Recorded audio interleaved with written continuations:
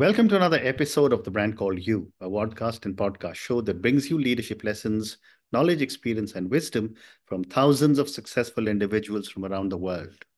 I'm your host, Ashutosh Garg, and today I'm privileged to welcome a very senior, accomplished, and respected professional from Barbuda's, Ambassador Joan H. Underwood. Joan, welcome to the show. Thank you very much. I appreciate the invitation and the opportunity to speak with you and your audience. Thank you.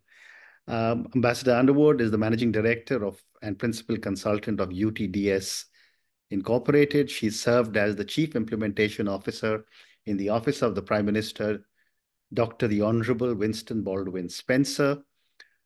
She was or is an Antigua and Barbuda's non-resident ambassador. She's an author, and all of you know I'm always very partial to authors. She's an author of a book titled Manager's First Aid Kit, a practical guide to remedy the three most common managerial challenges. So, Joan, today we're going to focus more on your human resources knowledge and less on your avatar as an ambassador.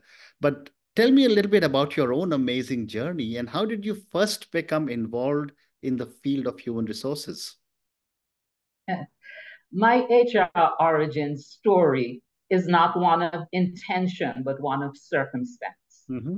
I had worked previously as a general manager, as a project manager, and a financial conglomerate for which I had managed a project. Once the project was completed, they presented me with a proposal to join the organization and set up an HR department. Prior to that, they only had a personnel department. At the time, I had less than zero interest in HR.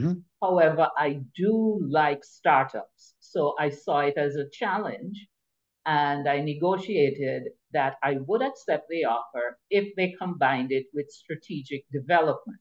Okay. And they did. I told them I would have held the role for 3 years before moving on.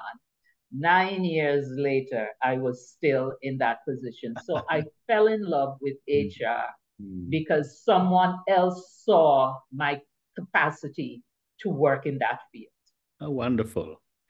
So tell me, what in your view are some of the key skills and qualities that HR professionals should possess to thrive in today's dynamic environment?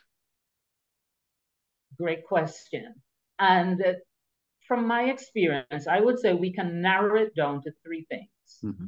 We need to be able to learn, to change, and to grow. Because the environment within which we operate is so dynamic. The volatility, the uncertainty, the complexity, the ambiguity, the VUCA environment. And my experience is that rather than having a fixed set of competencies, what we need is the agility, the adaptability, the ability to learn while doing, the ability to change, and the ability to ourselves grow as we seek to help the organizations that we serve. Thank you. And based on all the years of experience that you have in HR, what in your view are some common challenges that organizations in the Caribbean face when it comes to HR, and how do they overcome these challenges? How do they overcome? Wow, that's the big question.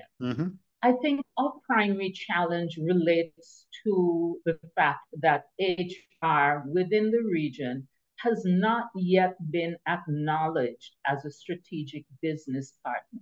So when we look at the C-suite for many of the entities that operate within the Caribbean, of course, you're going to find your chief financial officer, your CFO, because everybody's paying attention to the money. Marketing is probably at the table as well because you're paying attention to your products and to your customer base. It is far less common to see HR at that table. And so I think in order to overcome that challenge, we as HR practitioners need to be able to show that we understand the business. Because in that C-suite, they're making big decisions about the business. about the strategy, about how it's going to either attain or maintain its competitive advantage. And if we can't speak the language of business, then can we really have a legitimate expectation that we're going to be invited to the table where those decisions are made?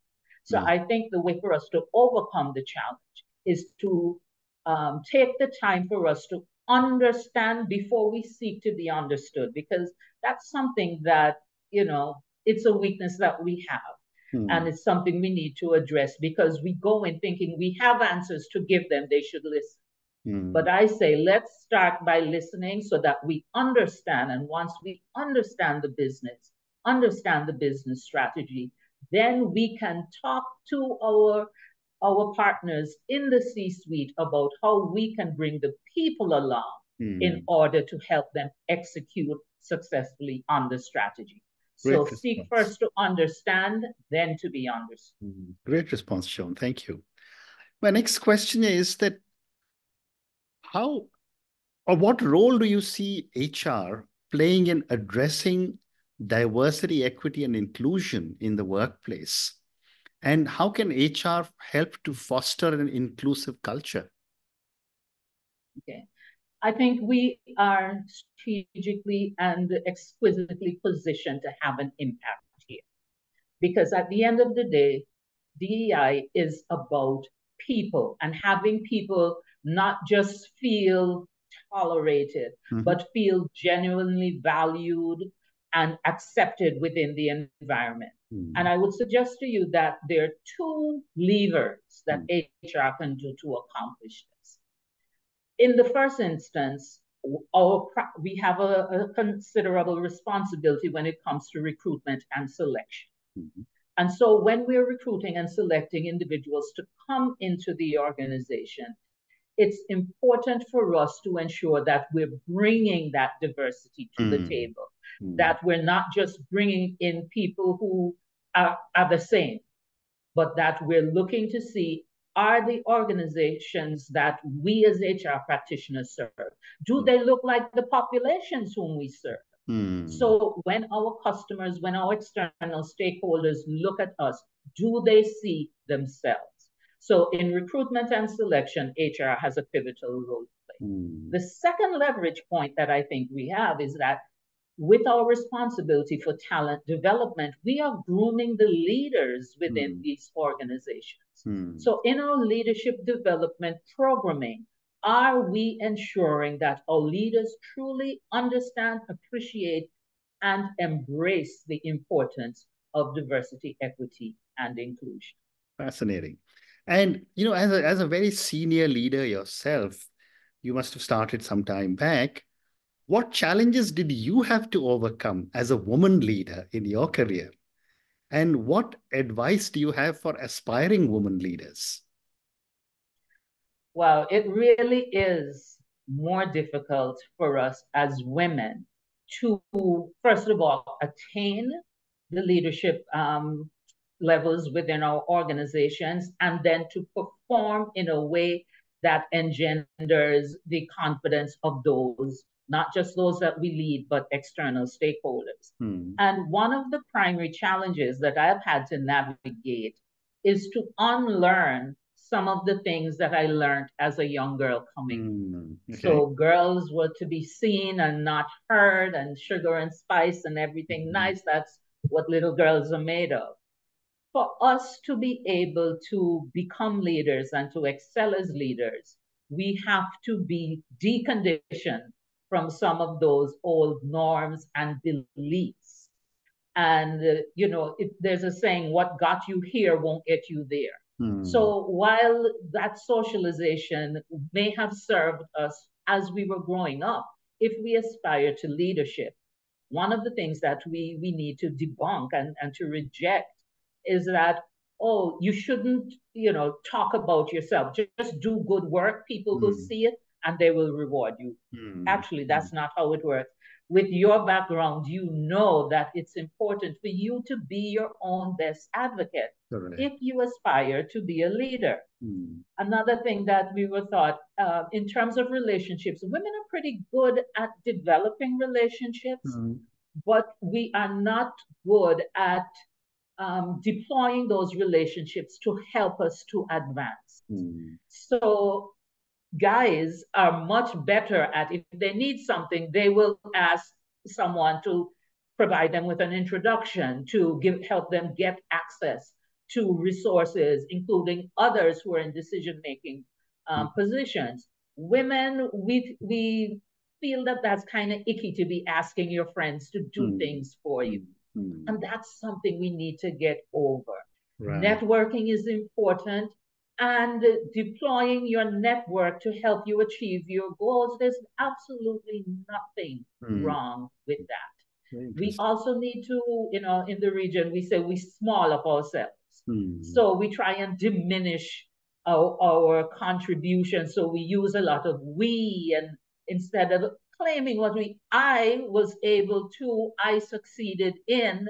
So we tend to use language that creates the impression that we're good in terms of the supporting role, but not in terms of the lead role. So those are some of the things. Fascinating. What a great response. And I'm sure with leaders like you at the top, you'll make life much easier for the younger women leaders who are now coming in.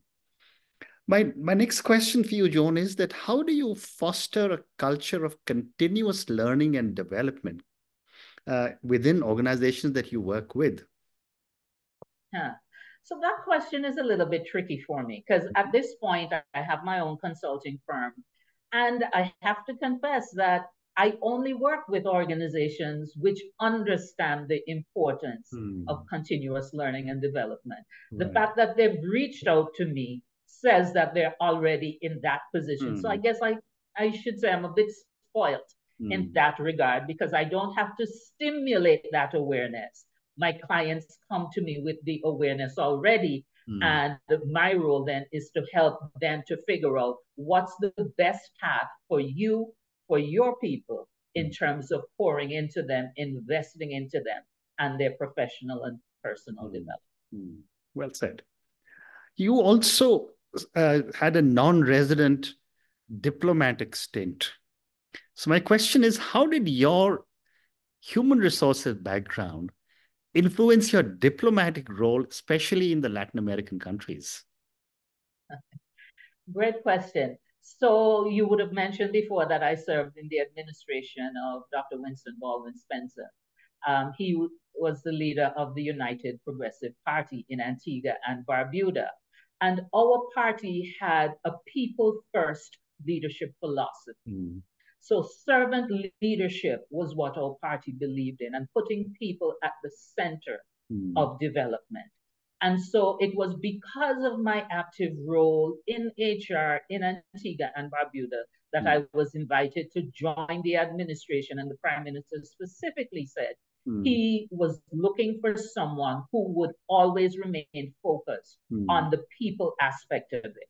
So in all my interactions with the assigned Latin American countries, the focus was always on how can we put people at the center of every initiative, whether it was a trade agreement, an energy agreement, scholarships. The focus was always, will this initiative improve the quality of life of the people that I'm representing? And so that's how I was able to bring HR to the table and ensure that at all times, people were first. Amazing. Thank you. You're also a coach, Joan. So how do you approach coaching individuals and teams to navigate change successfully, given your certification as a certified change practitioner? Yeah. So, most of your listeners have probably heard the statistics from McKinsey that says that 70% of change initiatives fail. Unfortunately, we usually state that statistic and then stop. McKinsey also went on to say why most of those change initiatives fail. And it's not generally because of the project management aspect of the change, but rather it usually links back to a failure to adequately address the people side of change. And so in my work as a change practitioner, in my work as someone who coaches leaders. Whenever they're leading change, they're navigating change, I encourage them to remember the people side of change. Because, there's a saying that people resist change. But a counter perspective to that is that people don't resist change. People resist being changed because they are dealt with as objects of the change rather than being involved in helping to craft the change in terms of executing the change. And so I'm particularly fond of the ADKAR model of change from FROSI. And this is very people focused, in addition to taking care of the project management aspect. And the ADKAR is an acronym. It stands for awareness. So first you create the awareness of the need for change, the why. Simon Sinek's work, Start With Why, is so important. So don't try and push change through unless your people understand why. What's at stake here? What's the risk of not changing? What are the consequences if we don't change? What are the opportunities if we do? So start with awareness. Then from awareness, you work to create a desire. Because just because I know intellectually why we need to change, that doesn't mean I have a desire to be a part of the change. And to create a genuine desire for change, it can't be a one-size-fits-all approach. You have to know and understand your people so that you can tap into their inner motivation and leverage that to create the desire to be a part of the change. Only after you have awareness and desire should you then proceed to where people tend to start, which is creating the knowledge of how to train. So the first time your people hear about the change is often when you tell them, okay, you need to go to training to learn how to do this. Why am I doing this? Why should I even be involved in this? So the knowledge comes after the awareness and the desire. Another thing we do that can cause change initiatives to fail is that we don't create an enabling environment. So we are pushing our people to change. They don't have the equipment. They don't have the other resources. They don't have a supportive management team to effect the change. So creating the ability to change, not just within the individual, but within the environment. And finally, how do we reinforce change so we don't revert to business as usual? So the ADKAR model is something that I use whether I'm coaching individuals or I'm working with organizations in terms of helping them to take the organization through a major change initiative. Well said. So one more question, and then I wanted to move to your book. Since my conversation is, my podcast is heard by a lot of very, very young people, my question to you is, what advice would you have for young HR professionals aspiring to become leaders in their field based on your own journey? All right, for anyone aspiring to be a leader, I would say that it's very important, first of all, for you to ensure that you do the hard and necessary work to inspire confidence in others. Because you can only lead if people are willing to follow you. Correct. Why should people follow you? So you need to establish your credibility and to ensure that you do the hard and necessary work to be the best at your craft. So you need to invest your time, your energy in doing the studies, in doing the work that you need to ensure that you truly bring value to the table. If you want to lead others, you have to show that you care for others. Yes, there are leaders, history will tell us about them, who did not care. But what type of leader do you want to be? Is that the type of leader you want to emulate? Or do you want to show up in a way that tells that you truly care about the people that you're asking to work with you? And I say in the book that I have managed where I had compliance.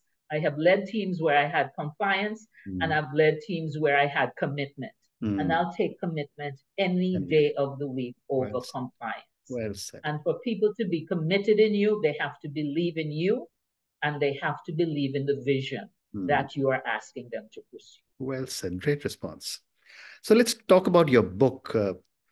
Manager's First Aid Kit, which is the practical guide to remedy the 3 most common managerial challenges. Tell me about your book and the 3 common managerial challenges.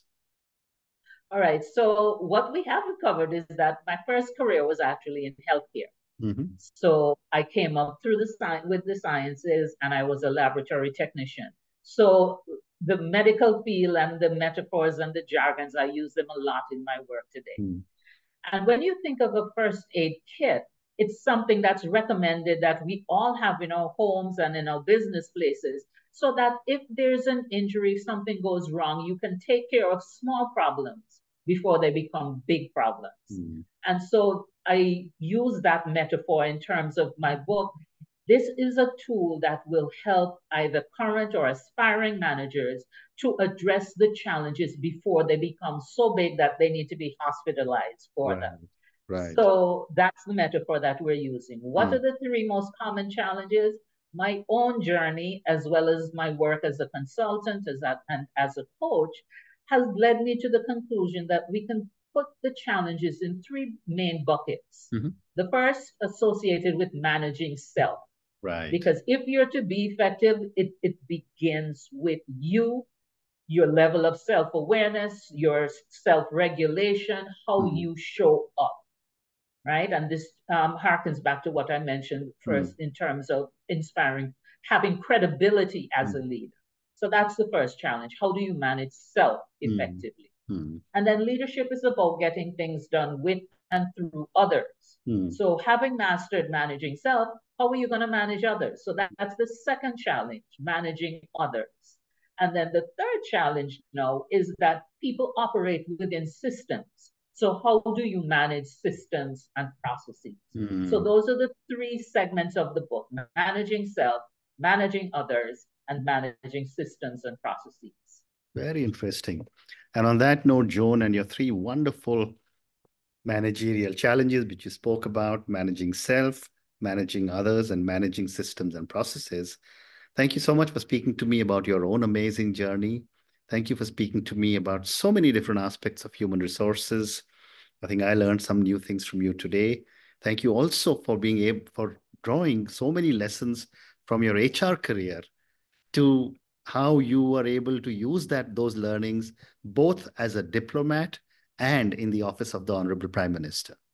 Thank you for speaking to me, and good luck to you. Thank you so very much, Ash. It's been a pleasure. Thank you for listening to the Brand Called You videocast and podcast, a platform that brings you knowledge, experience, and wisdom of hundreds of successful individuals from around the world. Do visit our website www.tbcy.in to watch and listen to the stories of many more individuals. You can also follow us on YouTube, Facebook, Instagram, and Twitter. Just search for the Brand Called You.